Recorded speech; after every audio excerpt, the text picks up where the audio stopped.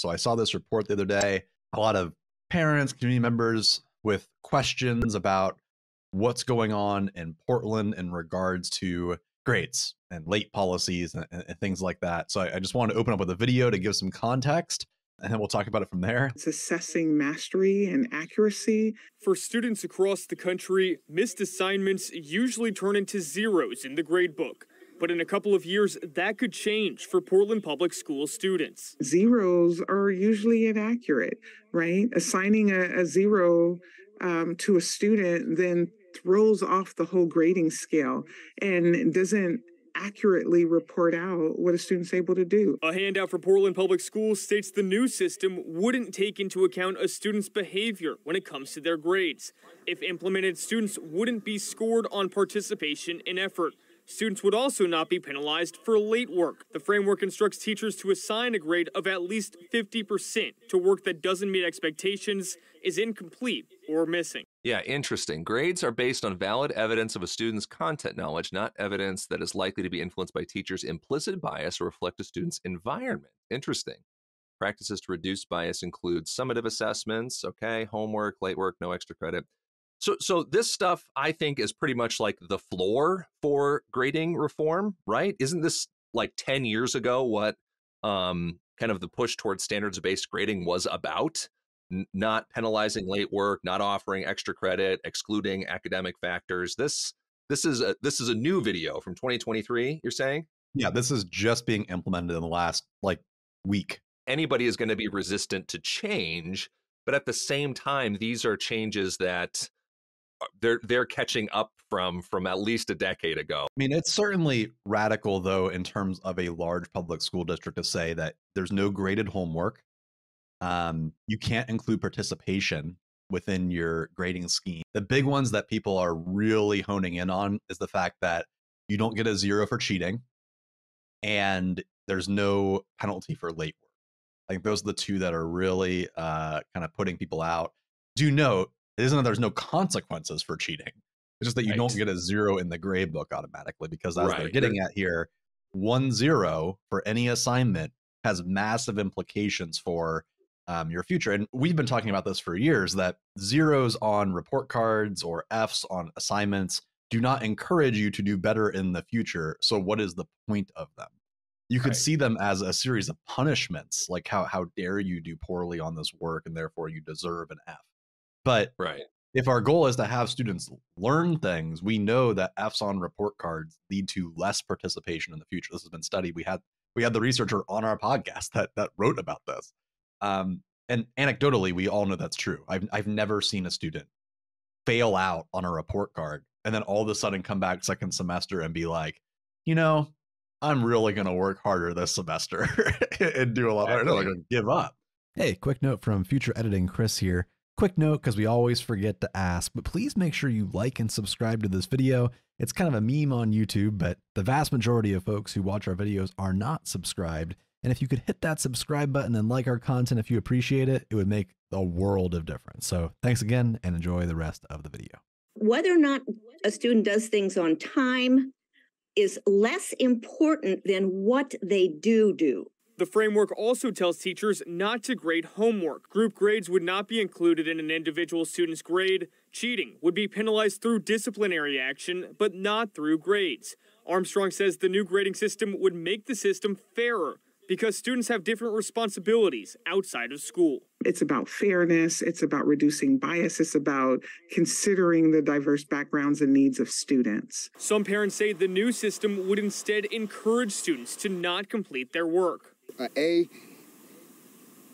is effort, and F is failing. And so if a child doesn't do their work, they need to get an F. Lamar Hardy is a parent of 2 elementary schoolers in the district. He says finishing work on time is a skill set learned in school. That's responsibility. That's how we teach our kids responsibility. PPS instructional framework instructs teachers to be persistent in not allowing students to opt out of assignments. But Armstrong says students proficient in a subject would not be penalized for not completing assignments. The practicing of the skill is different than showing mastery of it. And that's really what we want to happen.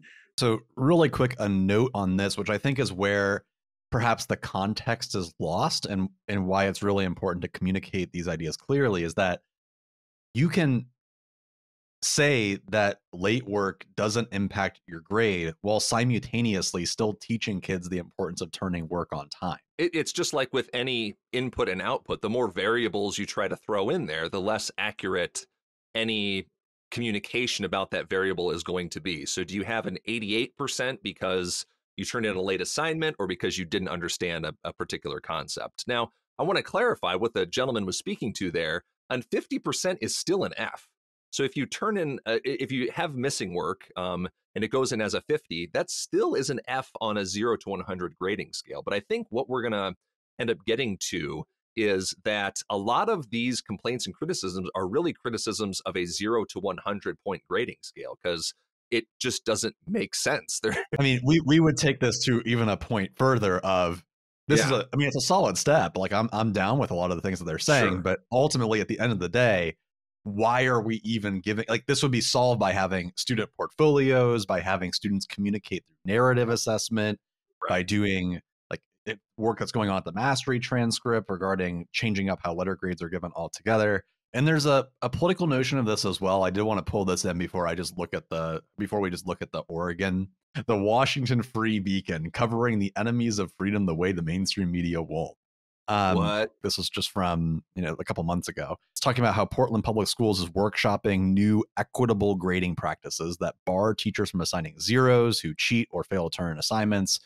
And I feel like, real quick here, I feel like just off the top that framing is in the first sentence for a reason, right? Like, putting equitable in there has become such a dog whistle code word for people of a particular reactionary persuasion to immediately dismiss something if it's in the explicit cause of equity. Right. And this is obviously like a highly biased report. It's talking about how Erica compares, Stanzi. Oh, geez. it compares equitable outcomes amongst all students with the fact that, California now has the equity math curriculum, which is in part due to Joe Bowler's work, which is honestly incredible. It's really good stuff.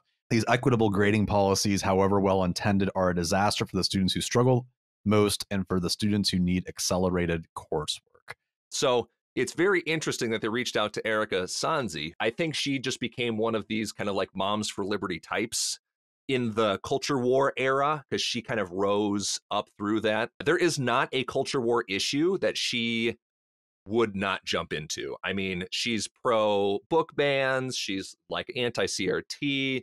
I think a lot of it was like maybe anti-vax, maybe anti-COVID kind of stuff, She's definitely like a culture warrior. She's like reporting on stuff about this quote unquote narrative of systemic racism.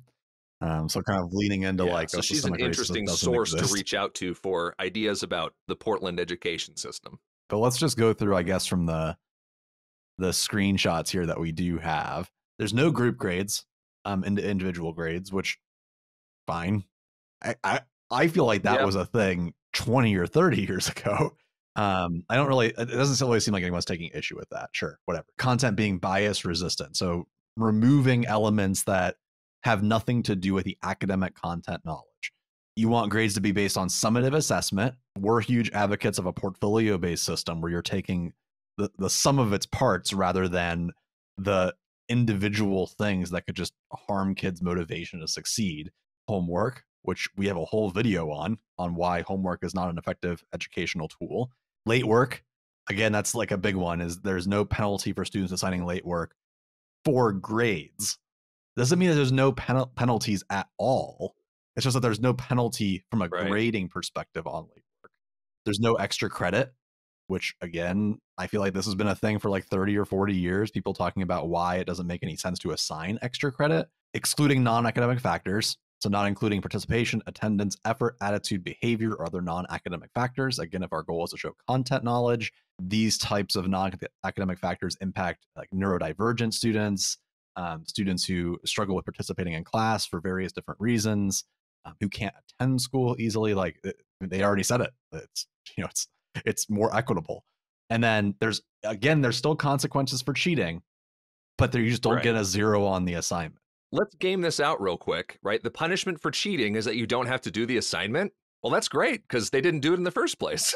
So an adequate punishment, right, for a kid who didn't want to do an assignment, or for a kid who, again, like let's throw malevolent intentions out the window and just think like they didn't have time, they didn't feel supported, they were rushed, they didn't understand it, all those other kinds of variables, and just say like, well, no, your punishment is that you have to do the assignment the right way and do the learning, right? The punishment is to learn the stuff you were supposed to learn. That way you can be successful in the future. The easy thing to do is just get a 0. The kid doesn't have to do the learning and you all get to move on with your life. We saw this firsthand. The kids that participate in ungraded classrooms that are moving away from grades in this way, and it gets into here in the motivational section where they talk about retakes, normalizing feedback, utilizing like clear rubrics, etc.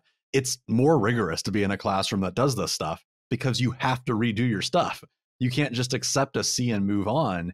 You have to constantly be implementing feedback. You have to listen to feedback and what's being said to you. You have to produce the best possible outcome, as opposed to turning in an assignment 2 days late, getting a C, and then going, okay, what's the next one? If an F is anything below 60, that means that 60% of that grading scale is defined by failure.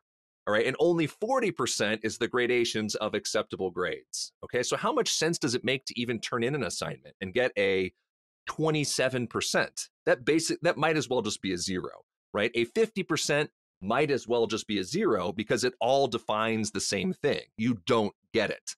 They still have all of these gradations. Like that's not what's changing here, right? What's changing here is the ability that students have to get into these gradations to begin with. And I think getting back to your earlier point about how this plays out, let's just imagine 2 different scenarios, right? In the old system, you didn't do your homework and you get a 0 on that assignment. And maybe your grade is like 10% of your grade is based off of homework, as it is in a lot of different classrooms. So now you have a permanent mark on your grade that's going to lower you from maybe, let's say, a B- to a C+ on your final grade. And there's no way for you to fix that. What did you learn from that process?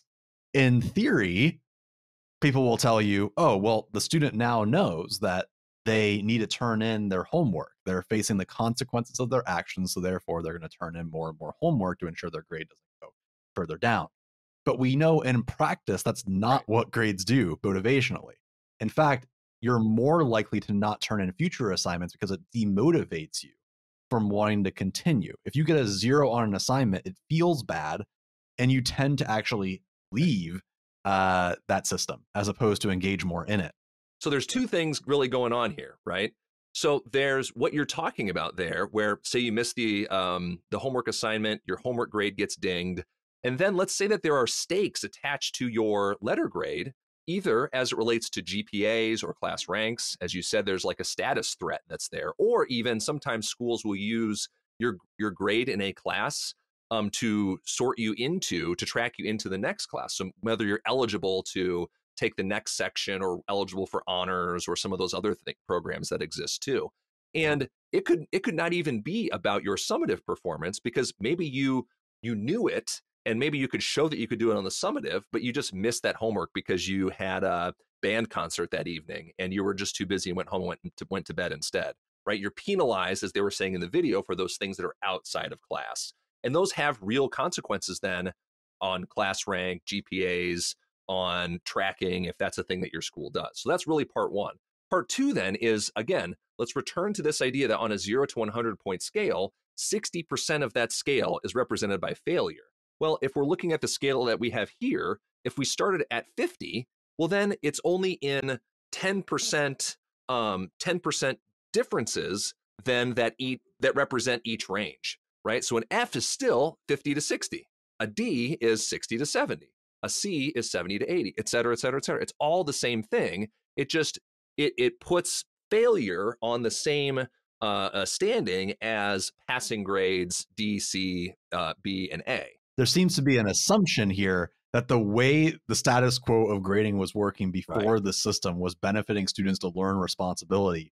And we know from an overwhelming amount of research that is not the case, because students who do poorly in school don't do better in the long term because they're getting low grades. Chris, we were talking about how this is an old idea. This is an article from Educational Horizons. This is available from the Department of Education from the summer 2010. And it's looking at stuff that's obviously far older than that on the question of do minimum grading practices, which an example would be if you don't turn in work, you get a 50% instead of a 0, right? Lower academic standards and produce social promotions. And they walk through what the controversies are and all these other kinds of things. This picture is real interesting here on the second page. Gets exactly to what you were talking about, right? That 0 really prevents you from actually attaining a higher grade. And it is like a ball and chain. Struggling students are often labeled as uninterested or lazy, yet the problem may not be so much students' lack of motivation, but instead too much motivation in the wrong direction. So, achievement motivation, locus of control, attribution theory, self-worth theory, self-efficacy all predict that common grading practices such as grading for effort, using grades as rewards and punishments, and assigning punishingly low grades often both encourage and produce results opposite from those intended. Such practices can invoke the same self-destructive behaviors educators are trying to mediate, and they cite me from 1992. I was 6 years old in 1992 while putting out those journal articles, man. Like there's this false myth that grades are motivators, and they're just not. Like this is not how it works. This is the equitable grading practices page from the Oregon Department of Education, which is where Portland is pulling the impetus for these changes from. And it's interesting to note that they define, as do pretty much every state department of education, the purpose of grades to clearly communicate a learner's academic progress and achievement. But then they get into inequitable versus equitable grading practices. And they talk about how grades can impact student identity, behavior, and motivation. Grades can be highly variable among educators in the same school, and the accuracy can be significantly impacted by extra credit or differences in weighting. So therefore, they recommend interrogating your grading practices, talking about your own relationship with grades, how your experience with grading as an educator has been influenced by a learner. To what extent do students know the purpose of grades and grading, and what biases someone has when it comes to their grading practices? To kind of, I guess, almost wrap things up and dive into addressing some of these points, I am referencing here a Reddit post, but it has, as you see here, 395 comments on it. So this is from the Portland subreddit. I think this is a good indicator of what's the normie response to this. Like this is not an education subreddit. These are just parent, community members, etc. So let's see here, just like what are the top comments.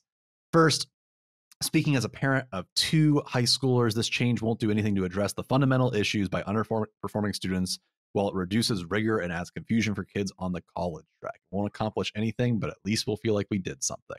And someone responds, I think you nailed it. It fits the Portland mantra of feeling good about ourselves without actually accomplishing anything. Let's find the evidence that it reduces rigor and adds confusion. I think they're projecting their own insecurities and own misunderstandings about this onto the system itself. I just don't understand this idea of that this is like some hippy dippy, we're just trying to do a kumbaya moment where we're trying to make everyone happy. Because is the purpose of education to punish children that do something wrong? I mean, there are certainly learning moments. Your grades in school do have a pretty sizable impact on your future. And we shouldn't be working with 13 and 14-year-olds and saying, okay, you're punished for this. This is going to impact you and your GPA for the rest of your high school career. At some point, kids are going to have to face the reality that objective results matter. I want the best damn surgeon available to work on me in the operating table, regardless of socioeconomic background. I want the best damn architect to design buildings to withstand earthquakes, regardless of the color of their skin. I want the best damn scientists working on climate change, regardless of what type of home they grew up in. I believe deeply in equity for inputs, blah, blah, blah, blah, blah, blah, blah. All right. Well, what they're really arguing for is the abolition of the 0 to 100 grading scale anyway, because the mantra that I often hear as it relates to college and degrees, right, is that C's get degrees, or even in some cases D's get degrees. And as far as I know, they don't put a GPA on your diploma. So as long as you're meeting the minimum threshold for whatever that program is, you don't have to be the best damn surgeon to go and become a surgeon, right? You have to be able to do the surgery successfully 100% of the time without killing your patient. And that's not a 75%, that's not an 80%, that's a 100% all the time, okay? And so we want to change the conversation from grades to like what it is that we're evaluating and assessing, which is competence. Do people that follow this line of thinking believe that architecture firms are going to see the fact that more high school students potentially have higher grades and therefore are just going to let them circumvent architectural practices? Like, we share the same concern, but equitable grading practices are meant to actually make these things better. People aren't just going to take grades at face value, whether or not you change the grading system or you keep it the same, because grades are already all over the place. A high school diploma is basically a participation trophy at this point. If they really care about equity, they should have lower class sizes and improved access to reading instruction at early levels. Kids having poor reading comprehension is more closely tied to socioeconomic background, and literacy is the biggest potential hurdle to advancing after grade 3. It sounds like PPS is trying to pump up their performance metrics. I mean, why does it have to be either or? Why can't it be, oh, we can't do equitable grading practices? That makes sense mathematically. That makes sense given what we know about how brains work and how kids are motivated, and tackle lower class sizes and address poverty. That's where we look at systems. You know, it's not about this, that, or the other practice. It's how do all of these systems support, or how do these systems work to produce results that are dehumanizing or undesirable. Right. And it's also worth noting too, this idea that, like, you know, schools nowadays are just failing kids and everyone just isn't either learning anything anymore or graduation rates don't mean anything anymore. Does that mean that everyone who went to school in the 1960s, 1970s are just like dum-dums versus the people today? Because it looks to me like test scores over time have gone substantially up. Like, to play into their argument, test scores have gone up over time if we're going to use these metrics. So it's not like schools nowadays are any different than they were. Speaking as an engineer, it was very apparent when students lacked fundamental skills in university. They simply didn't survive the coursework and left for easier, less lucrative majors, or left for good, saddled with unusable debt. This seems like PPS is setting students up for failure. 100%. Instead of covering up deficiencies, they should be providing efforts on helping these students as much as possible reach a base level of proficiency.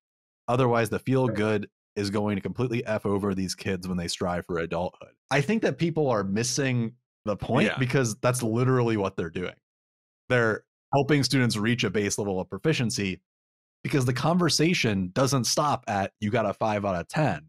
It actually talks about having reiteration and feedback being implemented, because even if you didn't complete any of the assignments, you still failed. They're not getting rid of Fs. 50% is still an F. It's still not passing. The traditional grading system does not help students do anything that they're talking about here. This system that allows for feedback and reiteration actually has students focusing more on those fundamental skills, because this is a problem. Like, yes, students not having fundamental skills to be an engineer is a serious problem in schools. The traditional grading system is not assisting with that. We are not doing kids any favors by taking away consequences by not doing work on time or doing incomplete work. It's also not fair to the students who actually are working hard to get their work done correctly. Kids need to fail to get better and learn. This is ridiculous. The soft bigotry of low expectations. Again, a 2-decade-old, maybe even pushing 3-decade-old kind of meme at this point. You know, the mantra of the top-down education reform movement, which again, super successful, obviously, just given the state of the country and of education systems that we live in their image. It's very frustrating to see this, because it really is. We know that grading systems like this predate any kind of modern understanding of cognition, of motivation, of how kids actually learn and act and interact and are influenced by the structures and systems of school. It's fascinating to me. You know, Reddit sorts by default on the most upvoted comments, and it's a pretty overwhelmingly negative response. This person says, when you put a 0 on a kid, you're putting a value judgment on them, right? Quote unquote. This is so damn stupid. No, I am not judging them. They earned that 0 by choosing to not do the work their classmates did do. Again, something I hear a lot from more, I guess, authoritarian teachers, this idea that students are earning their poor grades. And isn't this comment proving the point of the reforms in the first place? They earned that 0 by choosing not to do the work, when the reform itself cites all of the reasons why kids may not be able to do homework at home compared to other kids who have more advantages and are able to get it done and earn higher grades on homework, that then, right, create this divide between haves and have-nots. It also is a judgment. This comment Yes, is a that's value what they're judgment doing. on them. I mean, is there? And I'm not again, judging them. They're none of just this lazy. is to say. I know this isn't to say that teachers don't have an impetus to work with students who are turning in assignments late, right, or to work with students who are cheating. They're addressing that. They actually now have mechanisms in place where they're going beyond the simple task of assigning a grade. If I cheat on an assignment and get a 0, okay, like that doesn't do anything to address the fact that I cheated on the assignment outside of I didn't want to punishing do me that for not assignment doing anyway. well. That's why I But cheated. if So you my make me punishment have is to to not do do this, it. Excellent. same thing with, like, if I turn an assignment late and get a lower grade, grades are not good motivators. Now someone's going to have to actually work with me. And you can make the argument, like, maybe Portland isn't doing that. Like, maybe the systems are not set up to actually make these practices equitable. And that's a perfectly valid criticism of, if people are not having those proper supports. But this is a first step to starting to talk about Can I those tell a things. quick anecdote here? I was teaching U.S. history class, and I had a student who basically copied and pasted portions of an assignment into the work that they were supposed to do. It was pretty obvious. So I handed the assignment back to them with the highlighted portions, and basically was just like, hey, you copied and pasted this, right? And the policy for my department at the time was to put a 0 in the grade book, right? Fail them and move on. That's not going to help me build a relationship with this kid. So I turned it back to him and then had a conversation afterwards, because they were really kind of ashamed, that they got caught up in it, and ended up saying, like, yeah, I was working, I was rushed, I didn't really know what I was doing. And so I said, hey, here's the deal. We'll go ahead and I'll sit down, we'll redo the assignment, I'll help you out with this thing, and we'll give you, like, I forget, I took off a certain percentage on it. So he would still get like a passing score, but it would be dinged by a lot, right? Because I wasn't into being super radical during my first year teaching. And he was all into it, put in full effort on it, knew that he was going to take the ding on it. So not only then did he do the work, turned it in, took the grade hit, right, for better or worse, built the relationship with me as an educator, but then years later is working at a bank that my parents go to. And of course, my dad walks up and, like, says his name. It's like, Covington. Oh, Nick Covington at all? And my dad, of course, like, oh yeah, that's my son. And this student goes, best teacher I ever had, and mentioned the cheating thing. Said, caught me, cheating on this thing. Didn't let me get away with it. Worked with me to do it better. And so it's like, again, another example of how we're not just building in the moment, right? We're building that was a lesson that this student took away for the future about, like, what grace and recovery and things in those situations look like. Is it just punish and move on? Or is it, hey, let me try to work with you here within the confines of the system to do things better? Actually, building on that with the exact same thing, we'll do a couple more of these, but I mean, check this one out. This person says, if anything, children from disadvantaged backgrounds are going to need to learn to be more independently resilient than their peers, and that includes learning how to pick yourself back up after failing. These kids don't have the support systems that wealthier kids have. They won't have someone to hook them up with a good job, lend them extra money for rent, help them out with a car repair bill, even emotional support. The world outside of school is cruel and unforgiving. You need to learn some basic discipline to just stay afloat, let alone actually get ahead. And in addition to the argument that I keep saying over and over again, that traditional grades don't do this. We know they don't do this. We know they just push kids out of school. It doesn't motivate them to keep doing well. It doesn't learn. The kids who don't do well in school tend to be pushed out of school and find themselves in situations where they can't support themselves. The grade did not help them learn how to work through failure. That's just not what they do. But I also wanted to bring up this quote I from was our just going to pull that last video. So this quote from Chaim Ginat, as I believe it's now actually pronounced correctly, is true that modern life is often like a rat race. People struggle to be first in line. They push, wrestle, insult, and lie. Do we want to prepare children for such life? No. On the contrary, we need to tell children that rat races are not good for people. We want school to be not a replica of, but an alternative to raw reality. Such a school needs teachers with sophisticated sensitivity and effortless empathy. The purpose of school is not to reiterate upon the dehumanizing elements of our world at large. It's to build a better world. And the way that you do that is you have conversations with kids as opposed to just judge, demean, and harm them. And giving a kid a 0 is harmful. Even if the kid is annoying, even if the kid gets on your nerves and pushes your buttons, even if the kid is not doing anything and they probably could, the solution to that is not just causing harm to them by giving them a 0. It's working with them and having conversations with them and teaching them, which is if we what blow the this role of up an educator to is. the 30,000 foot level here and just ask like, well, hey, doesn't punishment work on the grand scale, right? Can't we punish our way into having a better society? Let's just throw Exhibit A of the United States having the largest prison population in the entire world.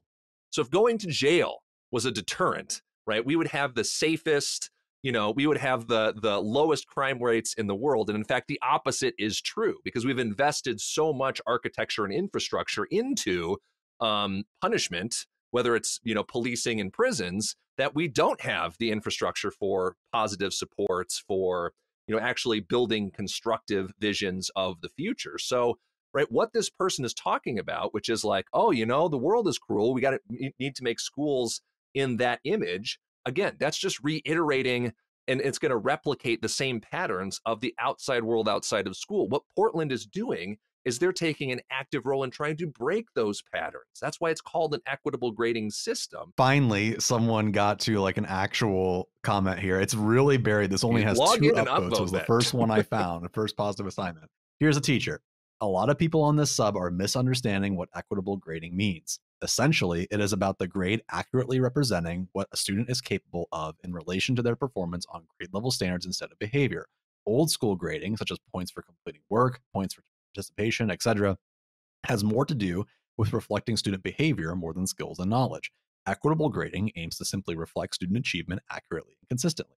In traditional grading systems, you could be a C student on all your tests and projects, but be on time, turn everything in, and do some extra credit and come out with a B or even an A. A different student could also be an A student all their assessments, but be absent a lot, turn things in late, and be disruptive in class and wind up with a C. Equitable grading aims to only reflect assessment data instead of behavior. I like the reply. Quality substantive comment, completely ignored by the masses of this thread.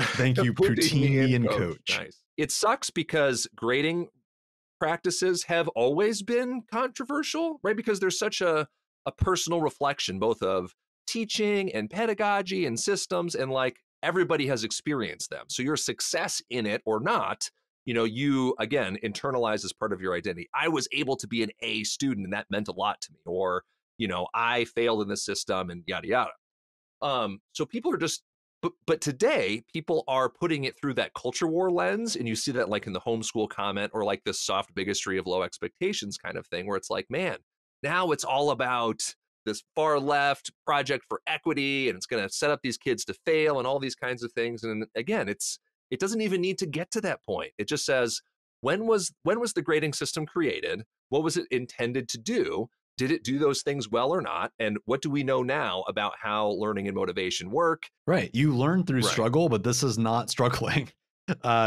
Learning through struggle is not getting an F and then failing out of a class. Learning through struggling is someone who sits next to you and makes you consistently reiterate upon an assignment until you do better.